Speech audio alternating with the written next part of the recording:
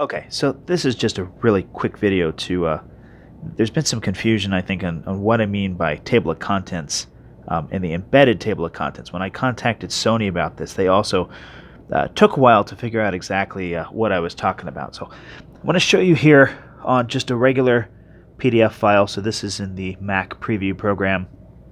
When I scroll down through this book and when I go to the table of contents, you can see that nothing here is hyperlinked. So I can click on this stuff and nothing is going on. Alright, but what I can do if I go to View and I go to Table of Contents, you can see that there's an embedded table of contents here on the side. So I can go to Chapter 1 and I can click on it and it takes me to Chapter 1. Chapter 4, I can spin this out if they decide to put subsections in there. I can go to those subsections, etc. And I can navigate like that. That is an embedded table of contents. There's no hyperlinks to those. That's just something that's part of the PDF format.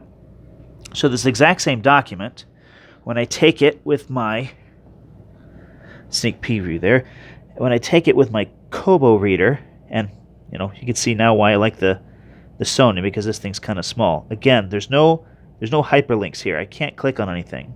But what I can do is when I open up my options, let's go in here, I have this table of contents button, and when I click it, lo and behold, it opens up that same table of contents. Now, it's not as collapsed as well, but I can tap on these things and still navigate quickly. All right? So there's no hyperlinked table of contents like that one textbook that I showed earlier, but this can access the embedded table of contents.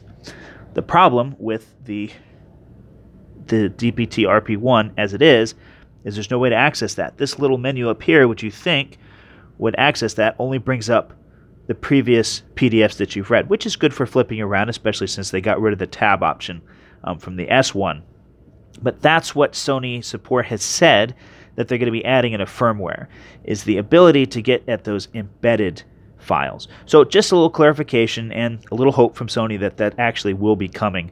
And that's to me, one of the major shortcomings. And once they solve that problem and get those embedded table of contents back, then I think this is going to be unstoppable. All right, thanks, guys.